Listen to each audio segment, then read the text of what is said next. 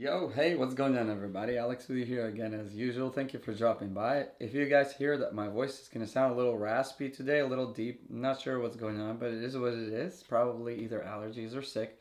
Most likely sick again. If you've seen my previous video, you might have gathered how excited I was about the feature available on this board, which allows you to train your chess engine. And so in direct response, so to speak, to my previous video, the company has created a feature where you can take a specific account from Lichess and basically upload the games from that account and create a chess engine. And I do realize that some people might be more interested in other ways of importing games, whether manually or from other chess sources.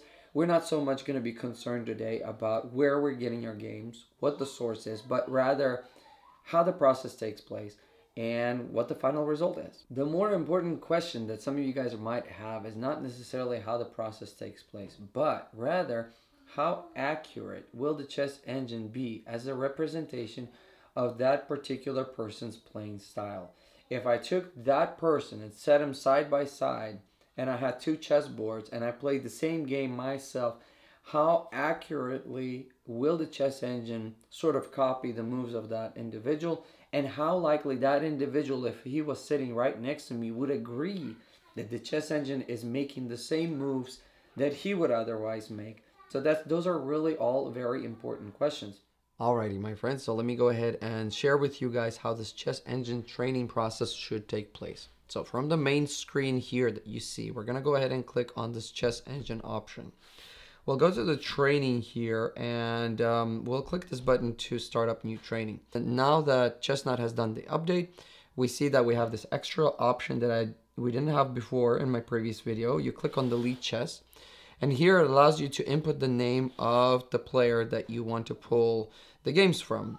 As I've shown you guys in my previous video, we're gonna go ahead and utilize my friend's account, Frakia, and we'll click here. This little window here will go ahead and populate the games that he had. It does take a moment here for the games to be pulled. Once Chessnut has uploaded his games, we can see that we have a pretty large number of games here. In fact, on his profile, we have 187 games.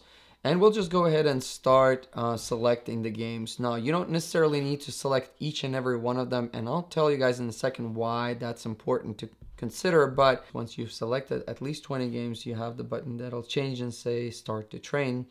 The maximum at this time that I've noted is you can upload as many as 200 games, but minimum of 20. Then you click this and it will start training.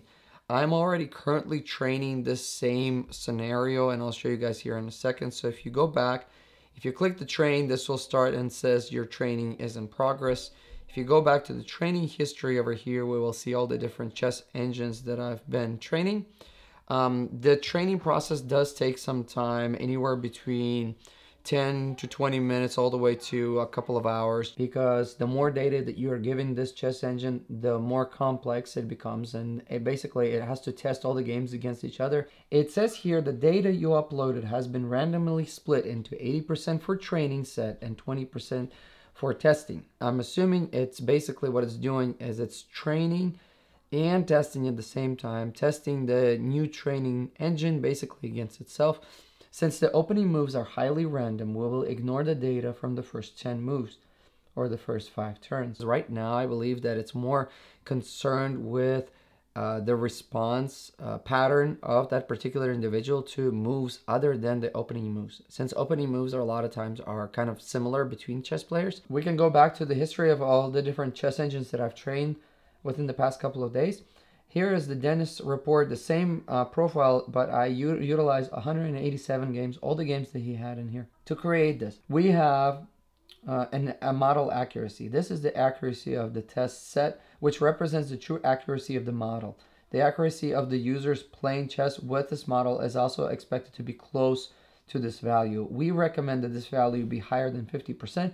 If this value is too low, it is possible that the data is insufficient. Please increase the quantity of uploading data. Now, as of now, like I said, you can only upload a maximum of 200 games. But the thing about it is you want to be selective at which games you upload, because let's say that somebody's playing this particular game and they're at top notch, they're really trying. That's one. But then the next game that he might have played, it might have not been his day, or he just made a lot of blunders, and the accuracy of this game compared to this game may not be the same. If I wanted to be a little more selective and a little bit more accurate, I would, and increase this accuracy, you'd want to take games that are not like complete throwaways. You'd want to take games that were played in this kind of similar manner. It's also important to consider that if you're pulling games from a particular profile, if that person plays different types of games like classical versus rapid versus blitz versus bullet, you can't take bullet games and classical games and assume you're going to get the same accuracy. Once they take all the games, all the greens were his responses that actually fit the model overall. Whereas like the red responses here were the responses that were different from the rest of the responses. It's also very important, in my opinion, if you're taking somebody's account, for instance, like in this case, my friend Dennis, he's played games for a while, and he's played games over a span of several years, so his accuracy was changing, and his playing style and his skill were varying between the times when he was playing. So it may not necessarily create a model of extremely high accuracy if your playing styles are different. If you're playing today and you're playing one way, but then in half a year you've increased in your overall playing strength, maybe you were playing somewhere else like chess.com, you come back to Lichess and you're playing games at a slightly different level with different considerations, then including those games with the previous games may not necessarily create the most accurate model. I took 200 games from Lichess from my account, and I created a model here. Similarly, we see that it's a 56.76% accuracy, and model fitting was 63%. This is the accuracy of the training set, which represents the degree of model fitting. We recommend this value to be around 95%. So we're definitely lower than 95%. If this value is too low, it is possible that the data is not from the same user. Please check the uploaded data. Not from the same user, or user is playing differently. So that's another sort of thing to pay attention to. The data effectiveness. This is the percentage of the test set that differs from the training set, which represents the effectiveness of the test set. We recommend this value to be around 95 plus minus 5%. If this value is too low, it is possible that there are too many repeated data points. Please check the uploaded data and increase the diversity of the data. So because we're uploading so many games, the diversity here is not a problem, but we could stand to create a model of higher accuracy or higher fitting degree. I also pulled the data for my friend Larry, kind of a very similar thing. Now, my friend Larry was playing on Lichess primarily blitz and bullet games, so I took all his bullet games and his blitz games and put them into this software, and we're still getting about 52% here, and 59% for the fitting degree. Now that you know how this process works, let's focus on the more important question, and that is how accurately do these chess engines actually represent those people's playing style. Now, Dennis's chess engine, that was the very first one that I made, and playing against the chess engine, I know I don't play against Dennis that much that often anymore. Like, he just doesn't want to play. I realized what was that made him so much stronger chess player than I am. It's just because the way that he played, he calculated all his moves from a very positional standpoint. He didn't necessarily care about tactical advantages or tactical maneuvering. I was more of one of those people that just wanted to find a way to exchange them pieces and take that extra pawn if I could, or find a way to hopefully gain some kind of an advantage towards the end. He was different in that he basically moved his pieces positionally. He was a very strong positional player. He was always working on the defensive. In fact, he was one of those people who really didn't like to exchange pieces, especially in the beginning, but rather sort of put his pieces in a position where I remember what made it difficult for me to play against him is that because he would calculate, he would say, okay, if I move this pawn forward here, that pawn would do this and that, and therefore I put a value of so and so on that particular move. But if I say that I put the bishop here in this spot, that value would increase because that bishop would serve, you know, a little bit of a better, more advantageous at the spot. Even without having a clear plan, he would basically position his pieces in such a way that kind of more towards the middle of the game, I would often realize that although we haven't really exchanged any pieces, like I don't have anywhere to go. Like everything's sort of locked in. My pieces are locked in. I can't maneuver really well around. And then after that, he would slowly find a way to like take one of my pawns, and then eventually, as we would liquidate the pieces towards the very end, he would end up winning because I would be lacking one pawn somewhere. But that's why he was always a better player than I am, because he took more time to think, which is important in chess, but also because our playing styles were so different. And if I could not see a tactical advantage somewhere in the beginning of the game or like middle of the game, I would be at a disadvantage. Whereas he would not necessarily care about that, and he would just move his pieces to a better position. So when I created the chess engine for Dennis, the surprising part is that I actually started playing against the chess engine, and I got to the same situation probably about 10 or 12 moves ahead into the game. I realized that that chess engine was playing positionally.